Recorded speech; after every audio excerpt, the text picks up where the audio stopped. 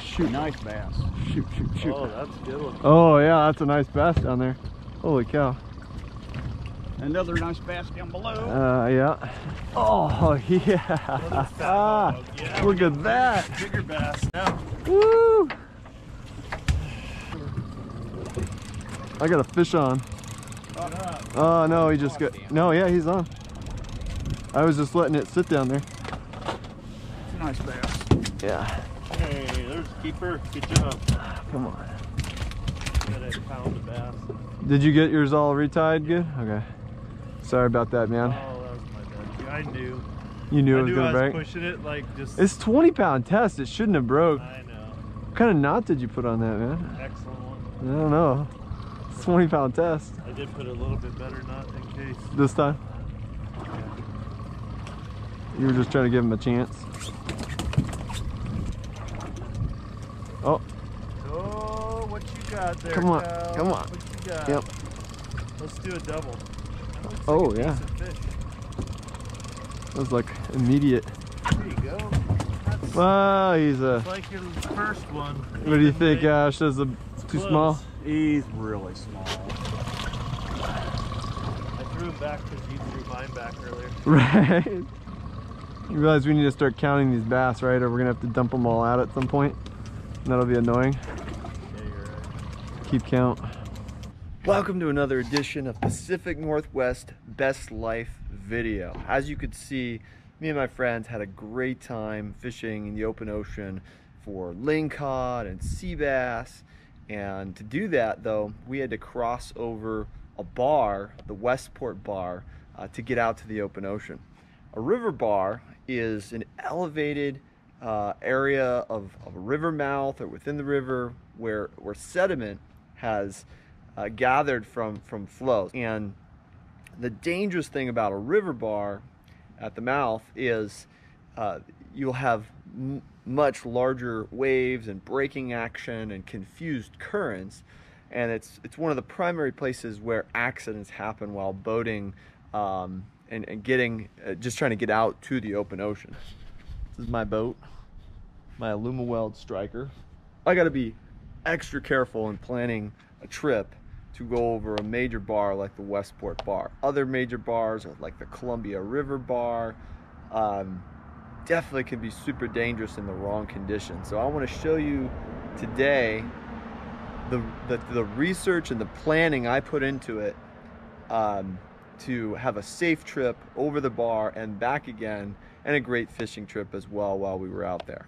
Okay, one of the first places I like to start when researching ocean conditions, bar conditions, is going to be the National Weather Service marine forecast. So in this case, I just searched for National Weather Marine Forecast, Westport, Washington. Top link is what I'm going to use here. And it's important to know which forecast applies to you, but for most of the waters around Westport, we're interested in this coastal waters from Point Grenville to Cape Shoalwater out 10 nautical miles. Take a look at tonight, east wind to 10 knots, becoming northeast after midnight, wind waves 2 feet or less, south swell 3 feet at 14 seconds. So what does all this mean? So first of all, one of the absolute things you want to avoid being out on the ocean for is what they call a square forecast, where the swell height plus wind wave height equals the wave duration, right? So let's say this was 11 foot swell or 12-foot swell and 2-foot wind waves at 14 seconds. You do not want to be out in those conditions. That's going to absolutely be unsafe and problematic for most boats.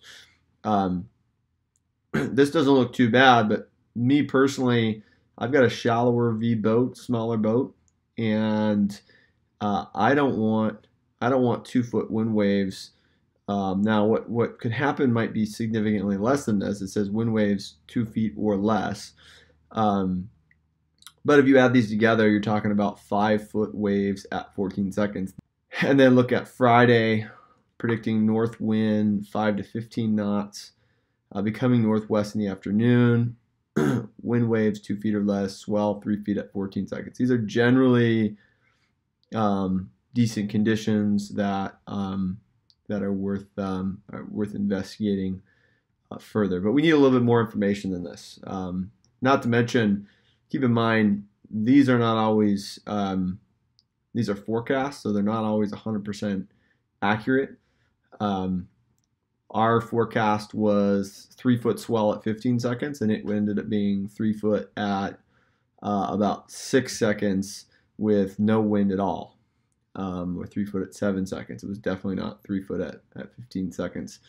And what the bar looks like versus what the ocean looks like could be 2 different things. So one way to get a glimpse of what things are like, more likely to be on the bar, is we search national data, buoy center, Westport, Washington, and this top link here, the station 46211 is Westport. So you can take a look at, you can click on this map and you can look at other buoys as well.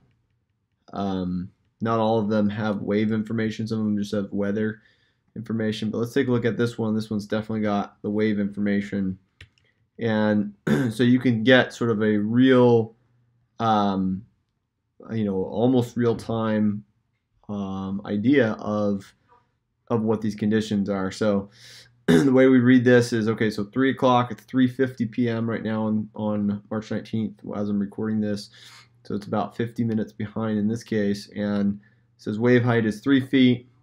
The dominant wave period, the DPD seconds, is 9. So that's that wave duration.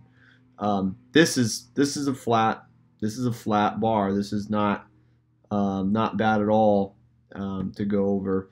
But there's a few other things we also want to take a look at. So I want to know what the tide is doing as well. This is, you can search saltwater tides, Westport, Washington. You'll bring up this this page. So into Grays Harbor, I'll choose Westport, Point Chehalis. I'll get down to the bottom here. So we'll start on March 19th. And I'll just say 14 days. We'll take a look at this, and you get an idea what the tide is. So we're looking at Friday the 20th right now. And one of the things you generally want to avoid when going over a bar, either going over it or coming back over it to return on your return trip, is you don't want to be going over it when there's a peak ebb flow going on. So what does that mean? So see, we have a low tide at 5:42 p.m. The peak ebb, or the time when the outgoing flow is strongest, will typically be high tide plus 3 hours or low tide minus 3 hours. So an anywhere hour window around that.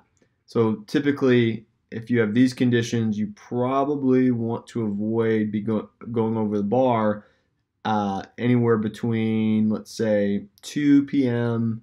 Or 1 p.m. and 3 p.m. or 1 p.m. and 4 p.m.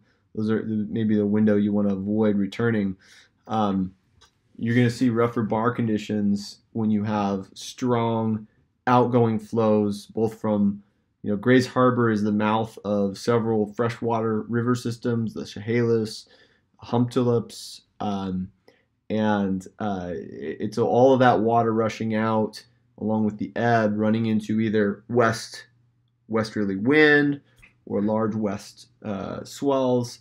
Can create some real problems. You'd much rather be going over on a calm day and going over on a flood tide or near slack tide, either low or high tide. So just a few things to consider. Now, the actual ebb current flow is sometimes a little off from just looking at the tide tables. So there's a few other things I like to look at, and I'll switch over to my showing you my cell phone. The Windy app. This is an awesome app for figuring out in a visual way kind of what the wind is doing on a trip like this. So I'm looking at right now, see 1500 hours on Thursday the 19th, but you get down to the right zoom level and then you want to kind of scroll forward, play it forward. Let's say we were thinking about going out on Friday. I'm thinking, okay, 5 o'clock looks good, 5 miles an hour, 7 o'clock, 8 o'clock looks good, 9 o'clock looks good, 10 o'clock, 11, okay, this looks like a good wind day. And wait a second, 12 o'clock, we jump up to 12 miles an hour, 1 o'clock, 2 o'clock, 3 o'clock, and the wind just kind of keeps increasing, 15 miles an hour. So there's definitely this forecasted wind increase in the afternoon that you might think twice about, because that could come a couple hours early. It could make it difficult to get back over the bar in my boat. So I'm not so sure about these conditions. Navionics app, which will show me the actual current situation for when I'm thinking of going. Sometimes the current is a little different than the actual tide table timing. So here I'm looking at the actual current prediction for the entrance of Grays Harbor. Again, I'm scrolling forward through Thursday. Here we are into Friday now, and now I'm kind of looking at Friday's current prediction. So in the early morning, we got a flood. Goes when the arrow's pointed that way, it's a flood. The flood current goes all the way till about 11 a.m. And then we start to go into the ebb. That's also around the time when that wind's supposed to kick up. So if I'm doing a trip on Friday, I'm probably trying to get back after just a couple hours. It's probably a short trip. Just a few things to think about as you're doing some research and planning for going over the bar and going out in the ocean, hopefully having a good, safe trip. Now I want to show you how to get rigged up for fishing the open ocean out in front of Westport. So there's basically two different setups that we fished out of Westport.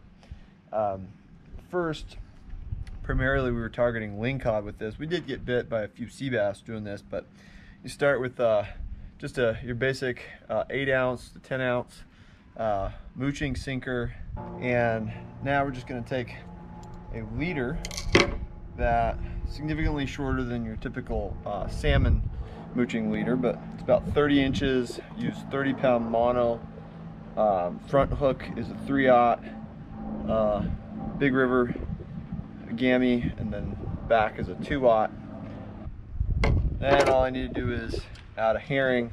And I'll show you how to rig up the herring as well that we were using. So you want a good spacing between the two hooks, because especially, well, it really depends on the size of herring you're using, but we were using blue label. You can use green label as well, but you want this hook to go in the back half of the body, and there to be a loop kind of in the line, or a little bit of slack in the line helps hook them up. So if you have your herring rigged too far forward, sometimes you won't get them with the trailer hook.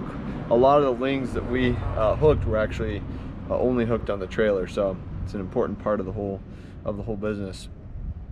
On our other setup here, this is just like a salmon spinning rod, pretty or jigging rod, not super heavy weight. So on this one, we just got 20-pound Power Pro test braid, and add one of these jig heads.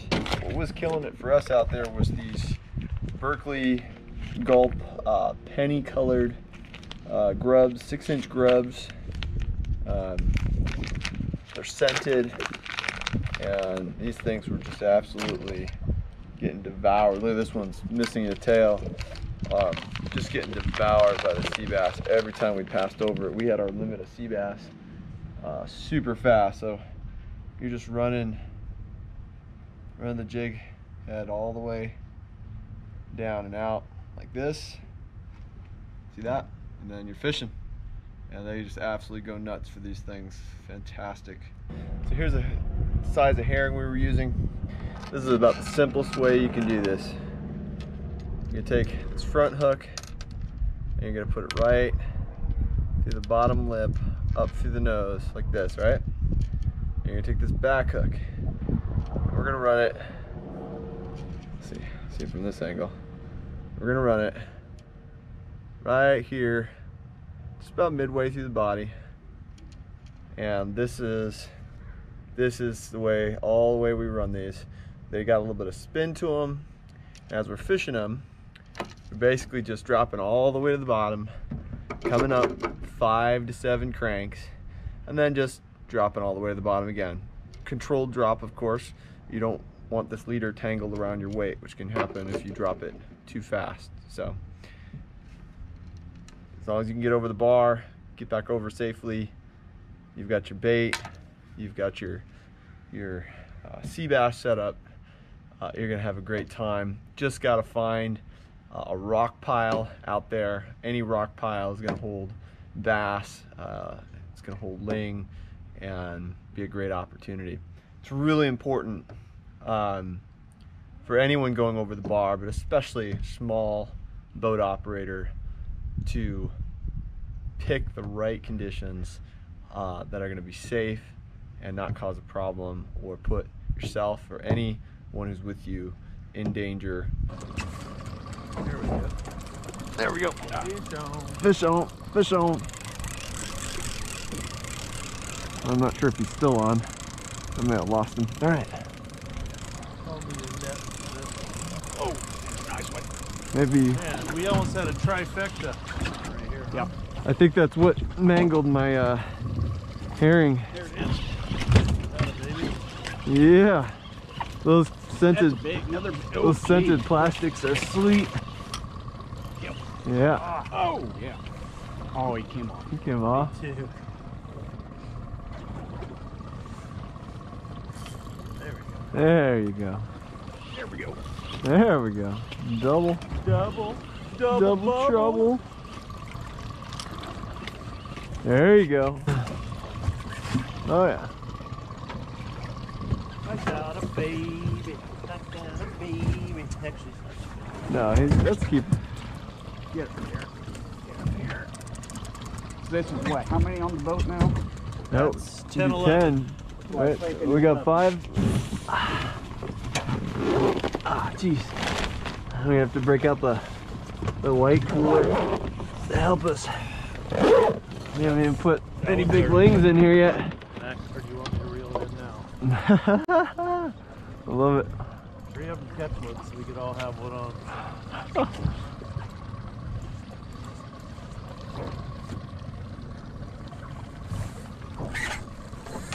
13. Hey, you got one.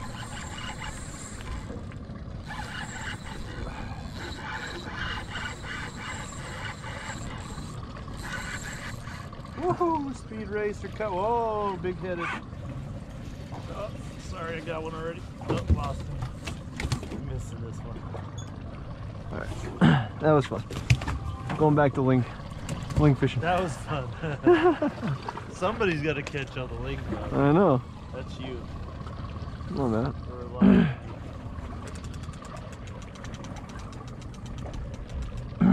Oh, come on, come on, come on.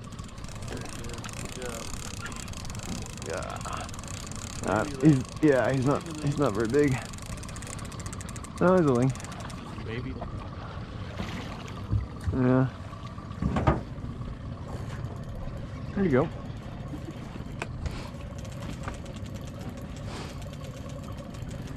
A little heavier.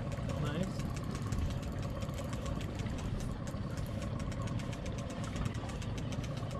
Big bass. Mm-hmm.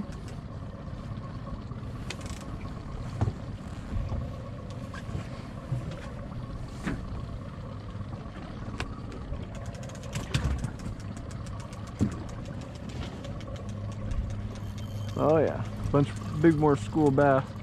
Oh, that was a better one too, darn it. Oh. I like that one.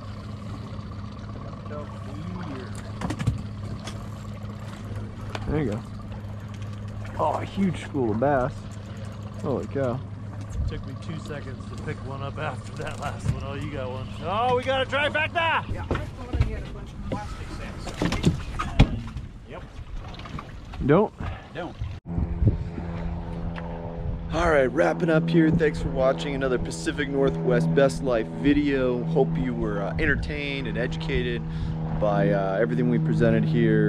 And if you think of any other safety advice for boating in the open ocean or going over a river bar, feel free to drop it in the comments down below. Love to learn from your experience and just try to keep everyone safe out there. If you enjoyed this video, hit subscribe, give it a like, and appreciate your support.